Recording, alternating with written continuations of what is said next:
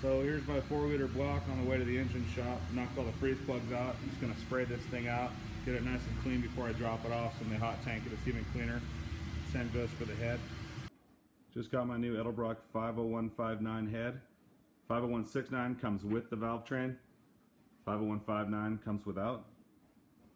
This is going onto my 2000 Cherokee, which uses coil packs. This is machined with bolt holes for the coil packs. It's also got a little cutout for a larger distributor there if you're running one of those. So I already have a set of Performance Mopar springs and retainers. Zach over at 505 hooked me up with these larger valves. Just need to get a little machine work done for them. Make it breathe a little easier. He also got me the locks and the seals. And off to the machine shop. So I got the block back from the machine shop. This is out of a 2000 Cherokee. We bored it approximately 40 over, just to exactly match the 40 over Keith Black pistons. Threw in some new cam bearings and hot tanked it. Next thing I'm going to do is prep it for paint. And I want to paint it on the engine stand. But before I put the engine stand plate on the back, I want to put the cam shaft plug on the back, the rear freeze plug, and get rid of this oil galley plug, swap it out with the new one, and seal it.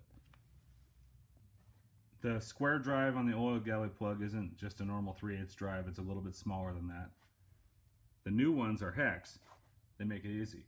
But getting these old ones out is pretty hard. You need to, best way to do it is take a head bolt, they're so strong, and take it to the grinder, grind it down until you've got a nice little square.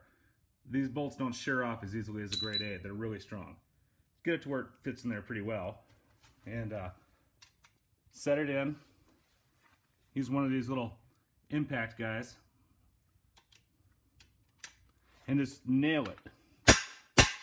Just to break it loose. And then you can run it out pretty easily. Now I want to prep these threads, get them all cleaned up. This is a 3/8 18 pipe thread tap. Get it started in there. Shoot a little brake cleaner in there. Run it in.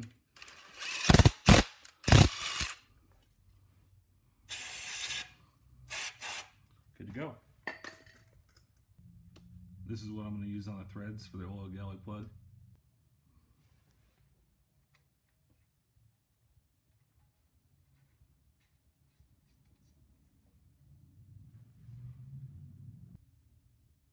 So 5/16 hex,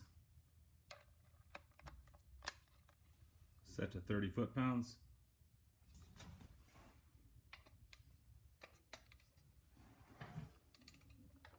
Now I've got to sand and prep the surface for the freeze plug and the cam plug.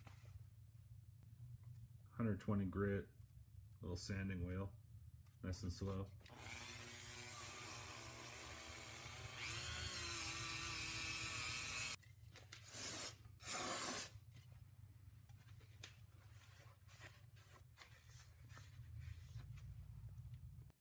Permatex Indian head works pretty well for freeze plugs and cam plugs. Also Loctite 37542 is meant for that as well. Just get it on both surfaces. Just want to barely get the inner edge here.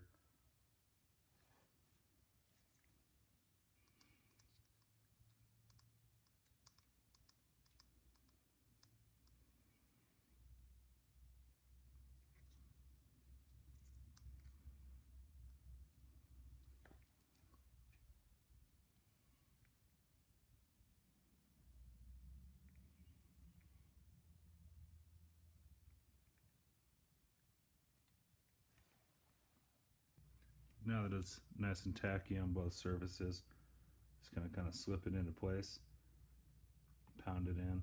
I'm using the socket that's slightly larger than the hole so that it'll stop it flush.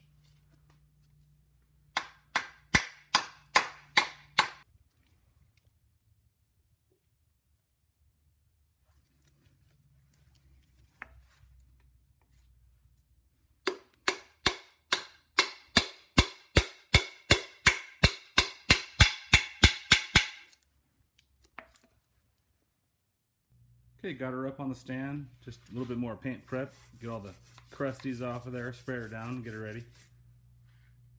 Okay, got her all scuffed up and prepped outside for some paint now. 3 coats of primer, let this sucker sit overnight under the heater and paint it in the morning. Okay, so I've got her all painted up, real pretty blue. Now I'm going to go through and get the crankshaft area ready. I'm going to start on the bottom end, but first clean off the oil pan gasket area. I'm going to go through and clean the threads on every journal, and then the holes for the oil pan.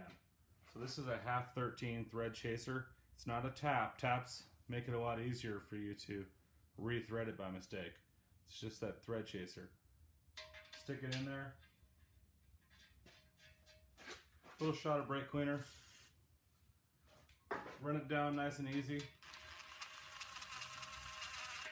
And right back out. And go on to the next side. That's about all there is to it. We'll do the same on all these bolts here too. These ones are all 1/4-20. Some of them on this side will feed all the way through. Most of them have a pocket underneath them and you'll bottom out, so just be careful. And the 4 corners are 5/16 18. Now I'm going to go ahead and clean the bolts for the main bearing caps. Just hit them with the wire wheel. These caps are numbered. That's number 1, that's number 6, and it's critical that they go back on the journal that they came from. Just look for that when you're putting them back on. Finish cleaning up all the surfaces. Spray it all out with brake cleaner or whatever you want to use. Just get it nice and clean before you move on. Got all the freeze plug holes reamed out, ready to go. Head gasket mating area is all nice and cleaned up, polished. I just need to soak it down with some brake cleaner, get all the little bits and pieces out of there before I move on. Next I'm going to set the main bearings in, drop the crank in, plastic gauge it. When you pull out the stack of bearings to set there in the top half, grab the ones that have the oil holes in them, set those suckers in. There's a thrust bearing with these ears on it. It's going to go on the 3rd journal back, and you'll see that there's a little tapered edge on it. Set it with the oil hole on the right side.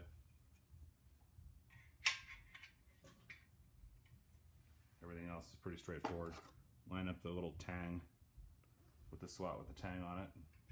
Set those suckers in place. Don't use any oil yet, because the oil will dissolve the plastic gauge, give you an inaccurate reading. Now I'm going to drop the crankshaft in. It's a brand new 4.2 or 258 crank from Scat. Be real gentle with it. Don't scratch up your bearings before you've even used them. So now we're going to use plastic gauge to make sure that our bearing clearances are just right. We want anywhere between 15 thousandths and 25 thousandths. So plastic gauge is this little tiny green strip of plastic we're going to set on top of the bearing surface, and then when we put the cap on and tighten it down, it'll squash out flat. And we'll use this to measure, just kind of line up next to it, and you want to get right in the right range. So what you do is you snip off a little piece of this paper that's about the right width, pull out that thin little piece of plastic, and set it on the surface that you're going to use. Just don't get it on the oil hole. And before I get too far, I want to show you something that'll completely ruin your day. I almost forgot about it. Get a little bit of weight in here. Lock that assembly from rotating. You dump that crankshaft out on the ground, you're going to be pretty pissed.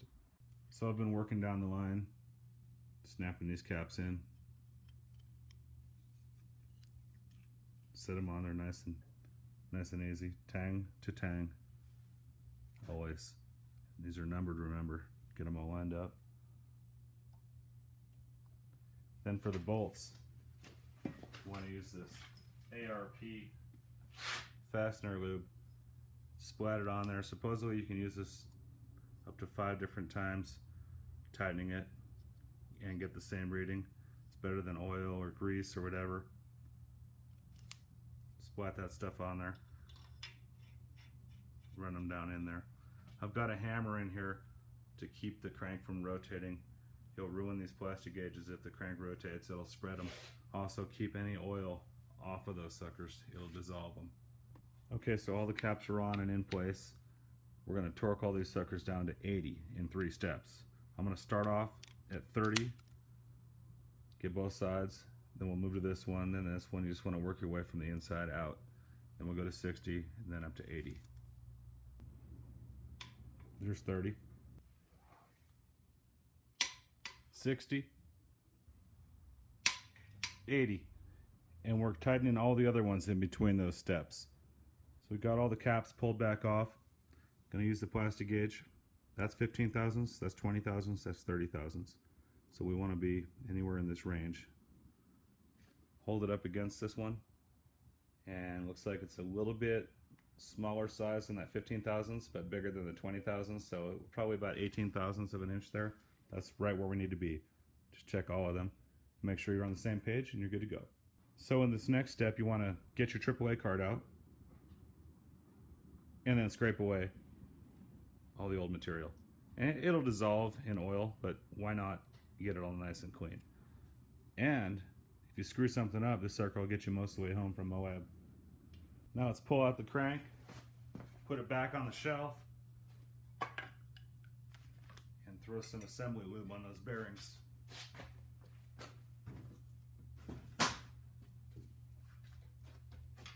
Use this Permatex Ultra Slick. It's pretty good stuff.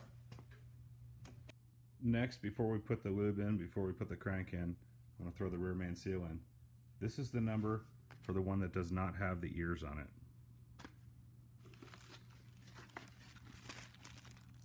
These are those little ears I was talking about. Some blocks have it cut out right here for that. And this is that part number. So when you open up the package, you'll find this little shoehorn guy in there. That just helps you feed this rear main seal in case you're trying to install this with the crankshaft in there and it's already in your vehicle. You put a little crease in it, you sit it in there like that, and then you just kind of feed the seal in and then peel that out. If you look at the seal, it's got a little lip to it. This side is the larger side. It's got little kind of teeth on there. That faces the front of the motor. We're going to put some Permatex Ultra Black on there and then slip it down in the groove. And don't get that glue anywhere but on the back side of that. So we got that rear main in place. I'm going to put the Permatex Ultra Slick on every bearing. Don't use sparingly. Just make sure to lube them all up. Get a good healthy coating on each one of them. Smear it around. And tang to tang.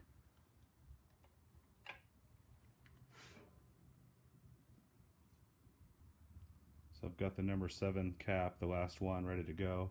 Got the rear main glued in there. I'm going to put a little bit of glue up here and here.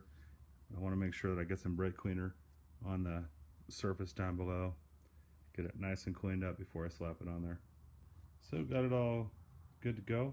Slap that sucker on. So torque them all back down again. 30, 60, 80, starting at the center, working your way out.